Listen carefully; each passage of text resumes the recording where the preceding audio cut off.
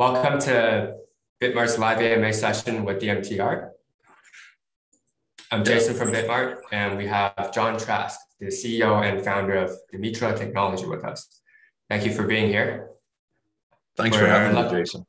Yeah, we're lucky to have John here today to tell us what real farming is all about. We've introduced several DeFi projects lately, but when we talk about farms today, we're really referring to actual farms, like with cows on them. And when we're referring to yields, we're not talking about APYs. We're talking about like extra crops. Here's a little screen cap we got from your website. We'll have John go through how that works in a bit. Dimitra is a global agriculture technology company that utilizes blockchain, AI, and IoT tech. John is a globally recognized blockchain expert with a background in enterprise software development and designing complex supply chains for multinational corporations. John is passionate about using the power of information to deliver agriculture technology to small farm holders who, while playing a vital role in keeping our world fed, often struggle to feed their own families. The rules for this AMA haven't really changed. We do have a few questions that we've gathered beforehand that we'll get John to go through. After we get through these, we'll start taking questions from you guys. 5 questions will be selected from live AMA participants for John to answer. After the AMA ends, the video will be posted on BitMart's YouTube channel. And if your question was chosen by the host, please comment the same question you asked under the video, and you'll get $40 in DMTR each. And 20 lucky users who submit a picture of themselves like this on Twitter next to the live AMA session will be rewarded with $15. And 10 relevant comments will be rewarded with 20 each after the live video has been posted. All right, so John, can you provide us an overview of what Dimitra is?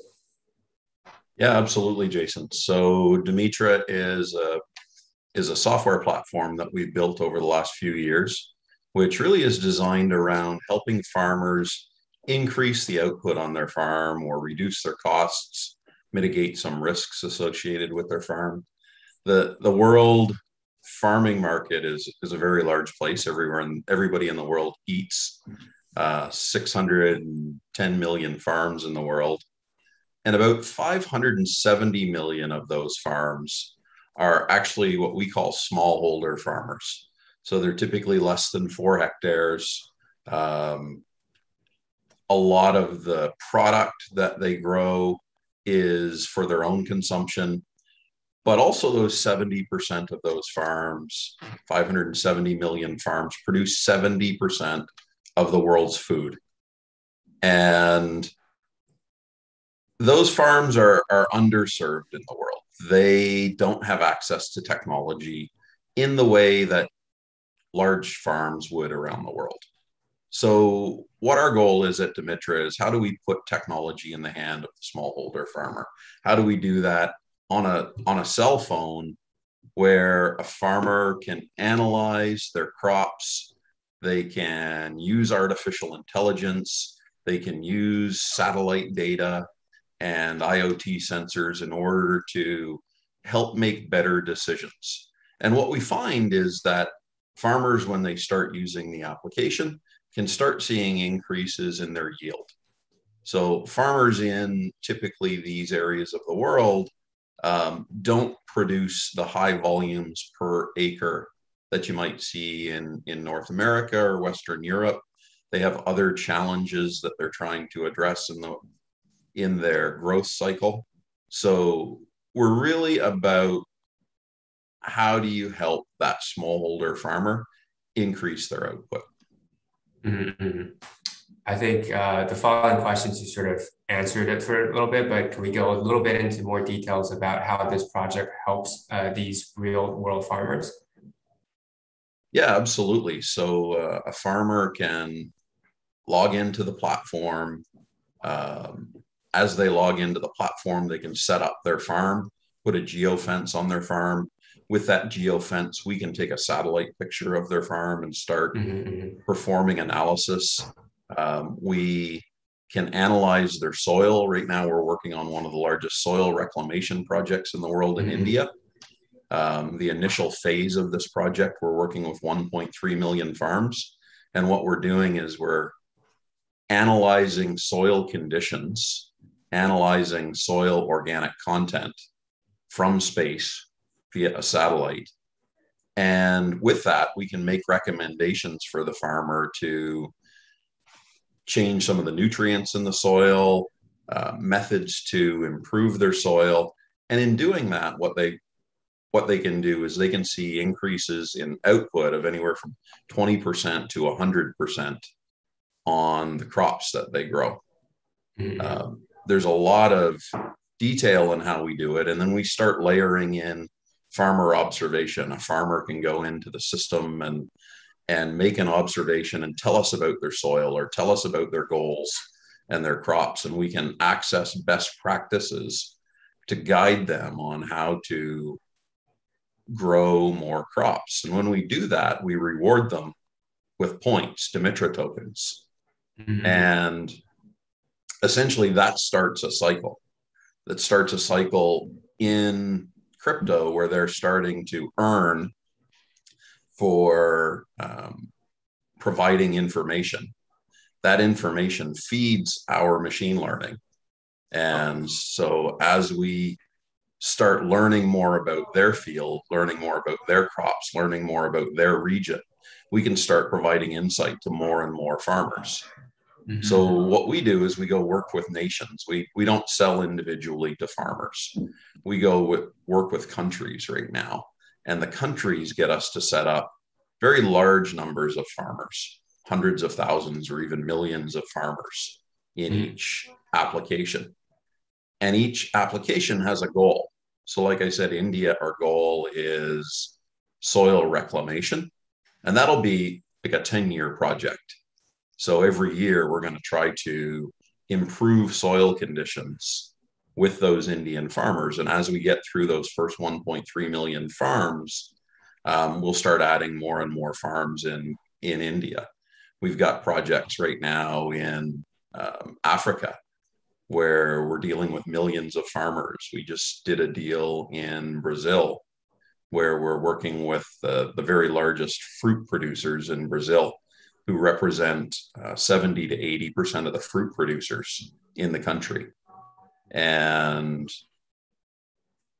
as we do this, the great thing about machine learning is machine learning continues to grow its knowledge base. It continues to improve its ability to make good recommendations and feed information in the form of recommendations or reports back to the individual farmer. And then that's all supplemented with the benefits of blockchain, the incentives that we can create, the smallholder farmer loans, insurance programs for smallholder farms, so many driving factors that blockchain can provide to individual farmers. And as we look at this 570 million farms, we're looking at hoping to have 100 million farms on our platform in 5 years.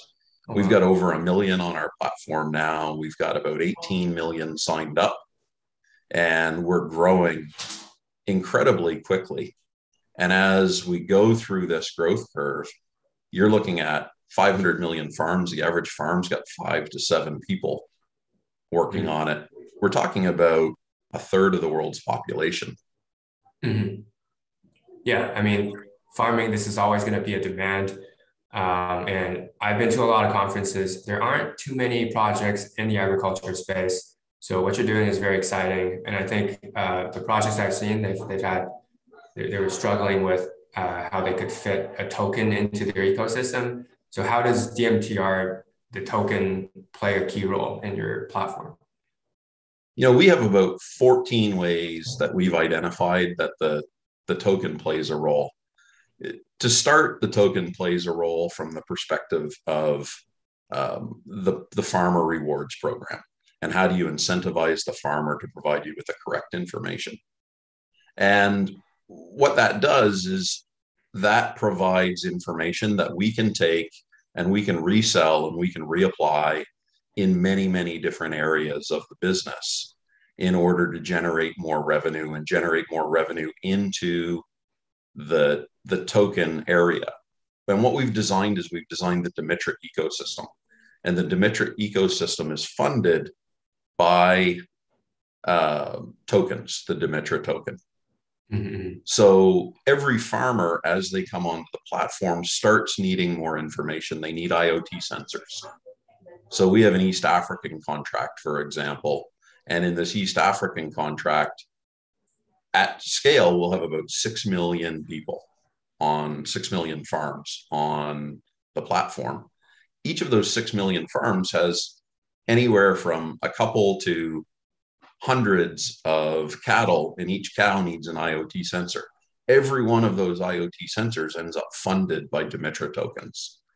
So that creates demand for Dimitra tokens. So we take a $5 or $10 million contract, which is just software licensing, and we can leverage that into hundreds of millions of dollars worth of sensors that are required in order to extract data in order to improve that yield. And the farmers are motivated to do this and motivated to use their points to get a discount on that sensor or to buy some of those sensors and do that with DMTR because the yield increase that they get is astronomical. In East Africa, a person sells an animal into the agricultural chain for $600 to $1,000. If they can export that animal, they can get $2,000 or $3,000 for that same cow. But in order to do that, they need that traceability. They need that IoT data, and they need that blockchain record. Because what's happening in the food security world and the food safety world is that as consumers, whether it's vegetables or livestock, governments are placing more requirements on farmers in order to provide good information. And they're doing that for safety reasons. They're doing that for security reasons.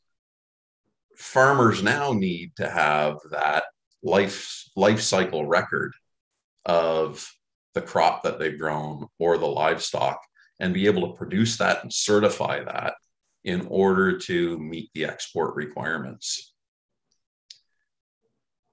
And, you know, there's many, many other ways that this plays into it. But what we're doing is we are creating this cycle, and the ecosystem drives the cycle. We have an incubator program. We know we can't develop all of the technology we need. So we right now are running a contest, and we're giving away $100,000 or 100,000 tokens on the first prize and 10,000 tokens on the next 8 prizes in each region, looking for the best ag tech software that we can incorporate into the Dimitra platform. So this will generate more and more software providers who will load their software into the platform to deliver to our customers. And we've already got some great partnerships in that area. For example, Morpheus, we deliver some of the Morpheus network software within our platform with clients around the world. Very cool stuff. I think again you've gone ahead of me on this, but but if we could highlight a little bit, just 1 of 3 attractive features. And I'm not even sure if you guys have competitors at this point, but if you have competitors, what sets you guys apart?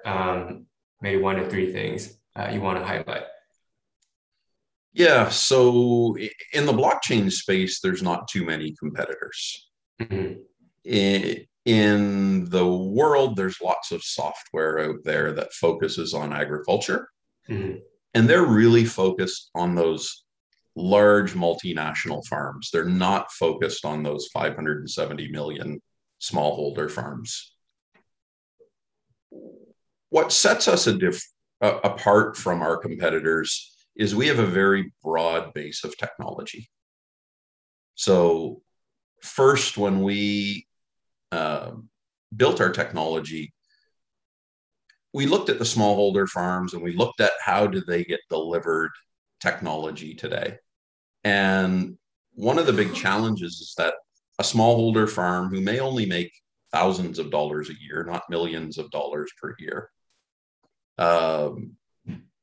can't afford to go buy 5 or 6 or 7 pieces of software.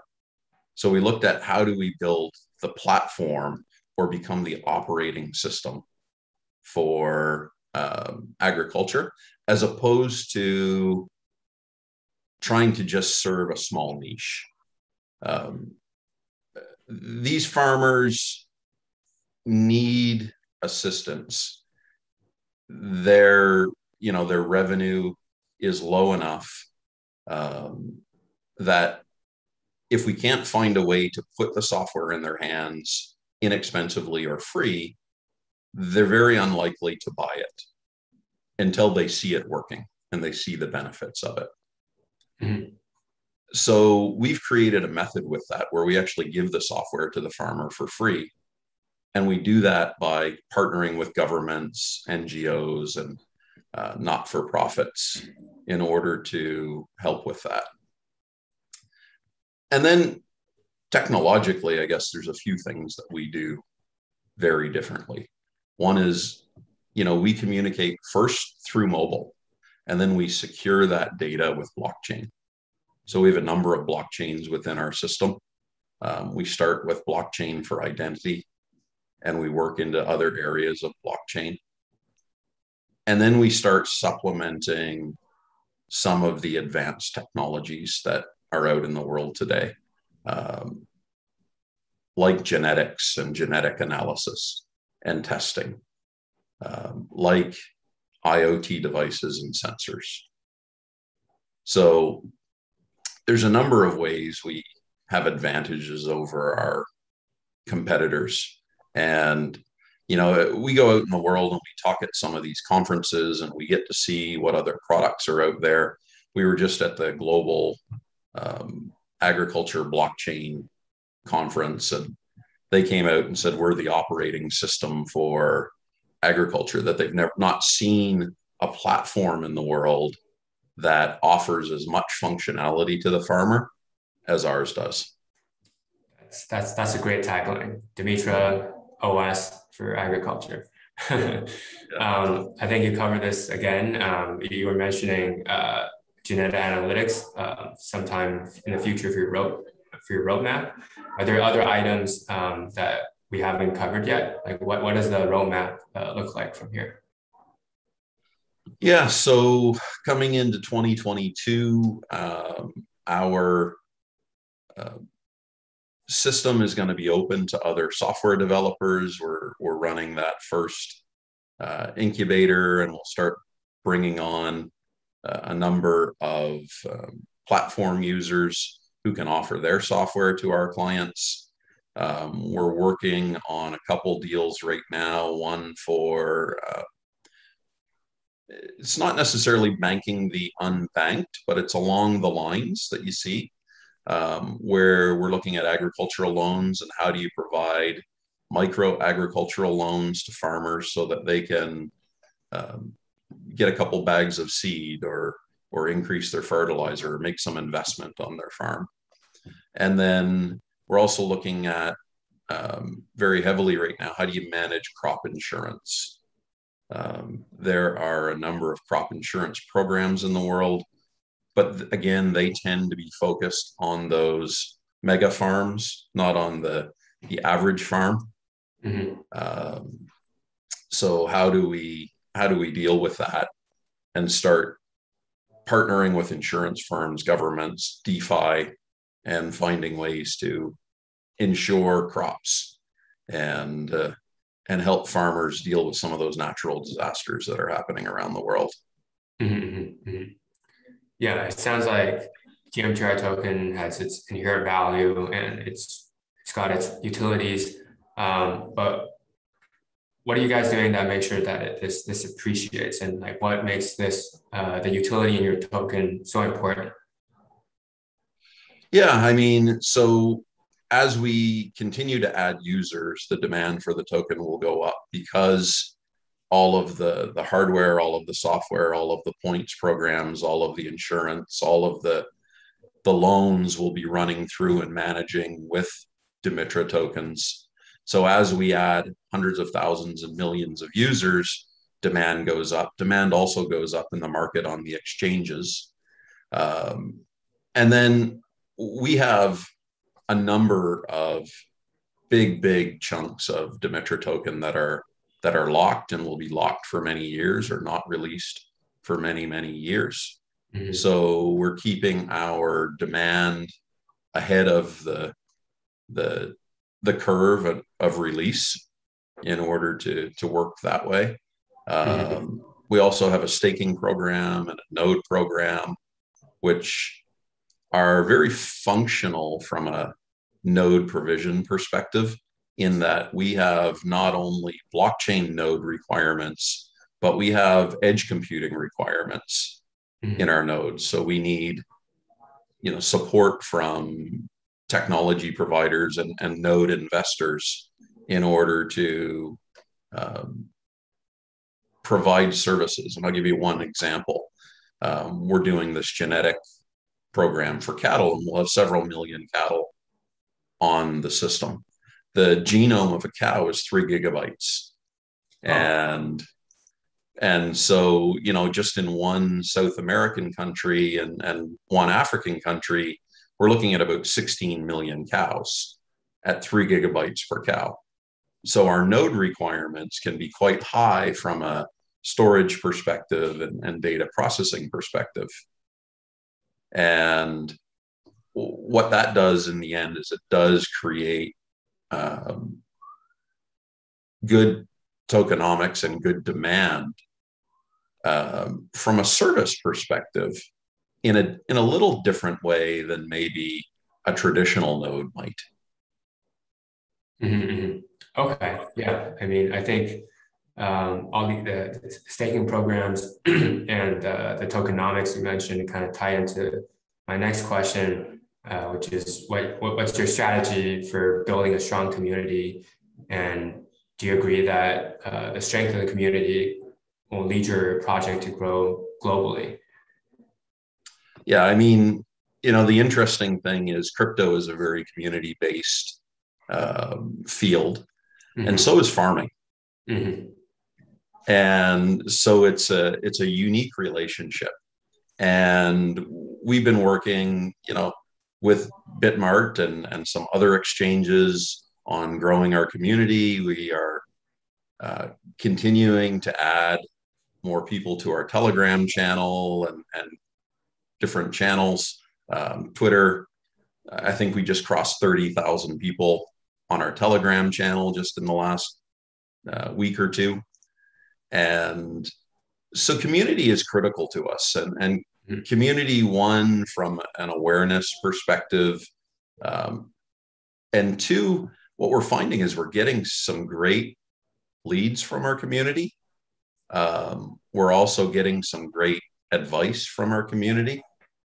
And, that benefit is incredible to a company, to have somebody who, calls us and says, hey, I know somebody in the farming business, and I'm a Dimitra investor, and I'd love to make an introduction for you. At the same time, we get a lot of advice on how we can run the Dimitra token better, and how do we learn from the community and what they're looking for, and how that generates value for the corporation. Mm-hmm. Okay. A quick answer to some of the questions that we've gotten. If your question was whether they have a staking program, they do. So maybe ask something else, and you'll have a better chance at getting selected. Our next question is, what's the benefit of holding DMTR long term? Yeah, I mean, so the benefit of holding it is the growth of the company will translate into growth of the growth and value of the token. Two, you can stake while you're holding, which is incredibly beneficial. Mm-hmm. Three, you can step up into nodes if you're looking to do that. The the contract cycle is different in these large projects that we're working on. And these projects are millions and millions of dollars. So as we go into a contract, these aren't, land the contract and all of the revenue is there. There's ongoing revenue for years and years and years. And it takes sometimes a year or two as we're implementing in order to start onboarding all of those farmers that will generate demand. So we look at Dimitra as a platform that can generate demand for the token, and that demand will grow as over time, and it compounds over time on how the demand grows. So we don't have that nice flat curve. We do see the curve accelerating upwards as we add more people to it. So the short-term investor probably won't do as well as the long-term investor. Gotcha. Last question before we start taking questions from the audience. Have you listed, other than BitMart, DMTR is already available on BitMart. Have you listed DMTR on other centralized or decentralized exchanges? Where can we get our hands on your token and just latest updates about the project? Yeah, so today we're also listed on KuCoin and Uniswap, and we're in discussions with a handful more, 4 or 5 more fairly major exchanges that you should start seeing announcements over the next 3 or 4 months on those. That's awesome. That's awesome. It's great exposure. Okay. We'll start taking questions from our audience. I'm not sure where they got this research from, but from JSSJ, why don't you have too many partners in Europe? So I guess the question is like, where are your current partners located, and are European countries like a challenge for you guys to like sign on? Yeah, so European countries aren't necessarily a challenge. Our strategy is to deal with smallholder farmers, and so we're already in over 60 countries. Our expansion plan is really focusing on those countries that need access to it, the software more. So that's less so North America and Europe, and more Asia, Africa, Middle East, and South America. So intentionally, our strategy was to grow in those areas first. Those countries are areas where the governments are willing to work with companies in order to do national deals for particular crops or for very large groups of farmers. Where in Europe and North America, you need a SaaS model where you're selling to each individual farmer. And the cost of acquiring a farmer is high in North America and Europe as an individual customer, where the rest of the world, we may have a long sales cycle. It may take a year to do a deal with a country, but when we do that deal with a country, we get 1 million farms or 6 million farms. That makes sense. That makes a lot of sense. That's what makes DMTR valuable.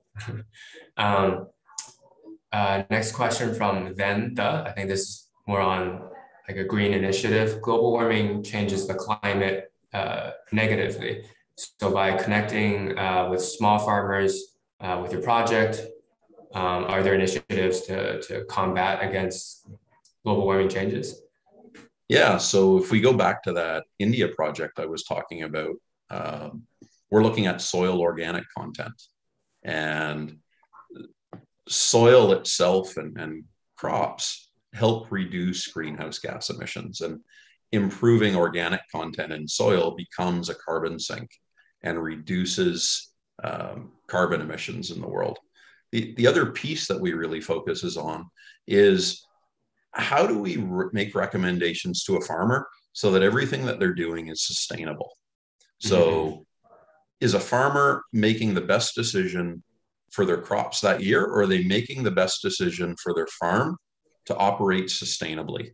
And so our recommendations are based around sustainability.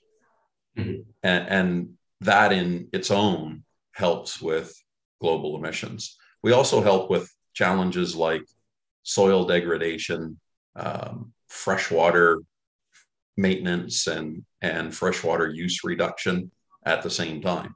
So lots Mm-hmm. of environmental benefits that come out of uh, using a farming application like this. Mm-hmm. That's great. Green all the way. I even wore my outfit green just to match the whole thing today. um, Next question from Freddie Joseph Baby. It says, your website says we work with developing countries to deliver our connected farmer platform to farmers for free. How do you plan to reach out to farmers in these developing regions? So I guess like your outreach strategy. Yeah, so we have sales partners all over the world, over 60 of them, and in 61 countries right now. And we tend to partner in each region with people who already work in the agricultural space. So they may be selling to the Ministry of Agriculture, they may be selling to large agricultural companies in each area. And we have a number of products like the Connected Farmer platform. We have some other products and platforms within our suite. We train those people to go and sell. And then we have 7 regional directors who run regions like Africa, Middle East, North Africa, Southeast Asia, South Asia. And they go and work with those ministries and work with those not-for-profits and those regional sales partners in order to knock on doors and sell and bring more farmers onto the platform. Mm-hmm, mm-hmm. Our next question is from Arham Roni. Says coronavirus has slowed down many economies around the world. Has it affected your projects in any way? Yeah, I think it's affected us both positively and negatively. And if I talk about the positive first, it's changed the government's attitude around digitization of services. So one of the services we offer to governments is the ability to digitize their agricultural related services. The governments actually sign up on our platform that allows them to interact with the farmers and provide services. So there is an increase now in demand for government digitization of services. From a negative perspective, certainly in some areas, it slowed down some contract negotiations. We've had a few contracts right March of 2020. We had just signed a contract for providing services to a nation, and the government shut down their offices and sent every non-essential workers home, and closed all non-essential projects. And our project got put on hold until September of this year. So we see in some areas it slowed some things down, putting a 1-year delay into a project. But overall, I think it's created more demand for digitization of services than the negative aspects of it. This is our last question from our audience. From H. Stan, let's talk about Dimitra Academy. Can you give an overview of what will be taught in this course or program? Yeah, so Dimitra Academy, we started up in order to provide information to individuals around how do you use technology in agriculture. So what's the application of blockchain? What's the application of AI and different things. So what we did was we created an 8-week course. It's 3 hours per week. Earlier this year, we ran it. We had a group of over 50 potential customers, ministries, and so on. They put senior level people into the course. And we actually spent 3 hours each week talking through technology and talking through how it applies to each of their situations. It it's a great relationship building opportunity. It's a great community building opportunity.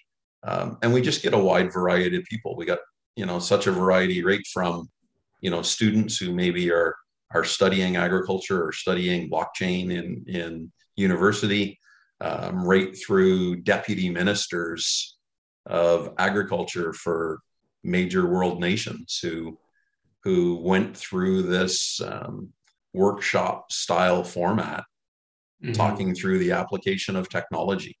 We're running another one starting, I think, 2 weeks from now, and we'll continue running these programs over the years and evolving the program.